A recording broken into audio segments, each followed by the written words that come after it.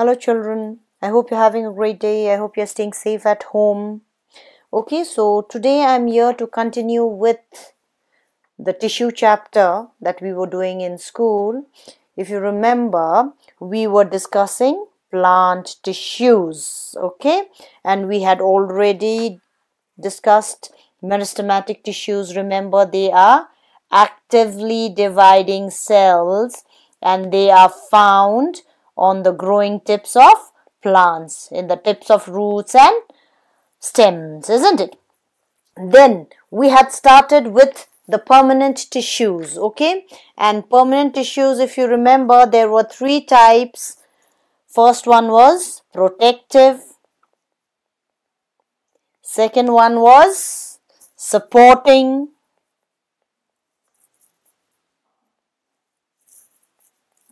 Okay, and the third one was conducting. So we had already finished with parenchyma. A quick recap again about parenchyma. They are protective tissues found on the surface of roots, stems and leaves, okay?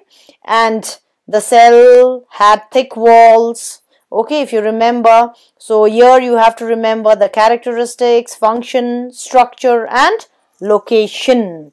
So moving on to collenchyma, which we had then started as yet, okay? So today we are going to start with collenchyma.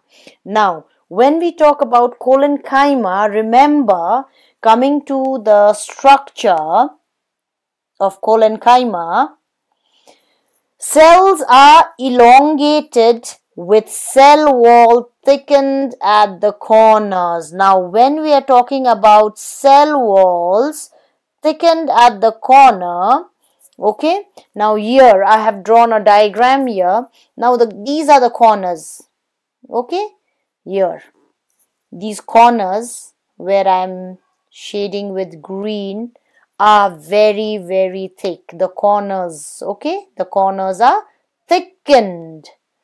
These corners are thick. The cell wall at the corner, it is very thick.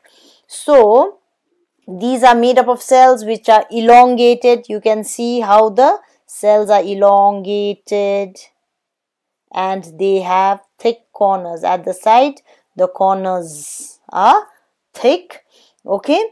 So next is where it is found, location, okay?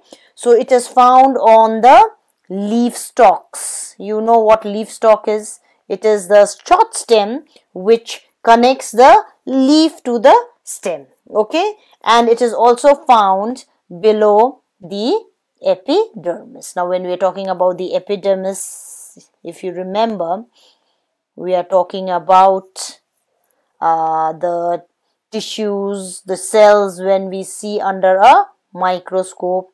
So the first layer are barrel-shaped cells, okay, covered by a cuticle, and the first layer of cells is known as epidermis, okay.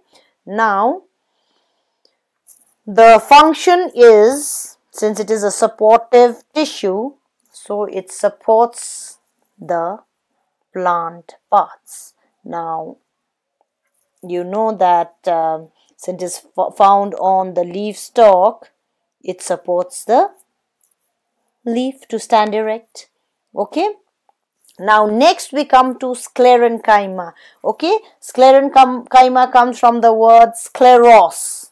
Scleros means hard, okay. Now they are made up of, that means this is the structure. They are made up of long, narrow cells which have become dead, okay. When we are talking about long and narrow cells, long, thin, narrow means they are very thin.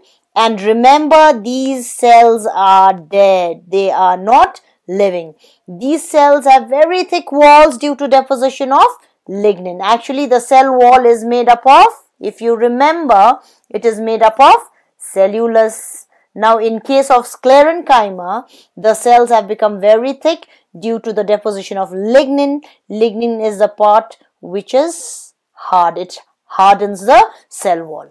Okay, now location of sclerenchyma, where it is found. It is found in the stem and veins of leaves. Okay, and the function, since it is dead, it is hard, so naturally what does it do? It provides it, or it gives strength. It gives strength to the plant parts where it is present. Okay, one example, a common example, you know the shells of walnuts, hard shell outside, or of peanuts. Okay, the hard shell outside which you do not eat, which you discard, walnut shells, peanuts. Okay, and sometimes the seeds are also hard. Inside the hard portion you find the soft seed. So the hard protective layer of the seeds, what is it made up of? It is made up of sclerenchyma. Okay, now parenchyma, collenchyma and sclerenchyma are called simple tissues. Why? Because they are made up of only one type of cell, a single type of cells. The types of cells is the same. It is not different. Okay. Now next, moving on to conducting cells. Now these conducting cells are complex tissues. Okay, complex tissues. Why are they called complex? Because they are made up of different types of cells, not the same type of cells. Okay, so parenchyma, collenchyma, sclerenchyma are simple tissues, whereas conducting tissues are complex tissues. Now conducting tissues are also known as vascular tissue. So what is another name for conducting tissue? Vascular tissue. So there are two types of conducting tissue. Conducting means taking things from one place to another place. So you know xylem carries water from the roots to the leaves, and phloem carries manufactured food from the leaves to different parts of the plant. Now coming to the structure of xylem.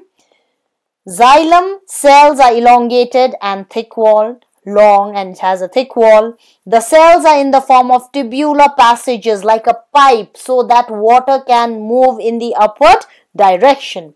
The xylem tissue consists of, the different types of cells are known as tracheids and vessels, xylem parenchyma and xylem fibers. So this is the structure of xylem. Okay, now older xylem is known as wood. You all know what wood is. So as xylem becomes older and older, it becomes hard, then it is known as wood. Now you know what is the function of xylem. It carries water from the roots to the leaves or wherever it is required. Okay, now next we move on to phloem. Okay, now phloem, the structure of phloem, it is made up of sieve tubes, companion cells, phloem parenchyma and phloem fibers. Okay, now that is the structure of phloem. Actually, these are the various structures that make up the phloem, and of course they are made up of different types of cells. That is why xylem and phloem, they are known as complex tissues. Okay, now function of phloem, you know, it carries prepared food from leaves to other parts of the plant. Okay, now xylem and phloem, collectively together they are known as vascular bundles. What are they known as? Vascular bundles. Okay, now example of vascular bundles are leaf veins. So where do you find vascular bundles? You find it in the leaf veins. That means in the leaf veins you find both xylem as well as phloem. Okay, and I already told you xylem and phloem are called complex tissues. Why? Because they are made up of different types of cells. So children, with this we come to the end of plant tissues. Okay, in the next upload I am going to explain animal tissues to you. Now please remember to go through figure 3.5 and 3.7 on page number 25 of your textbooks and figure 3.8 on page number 26 of your textbooks. Have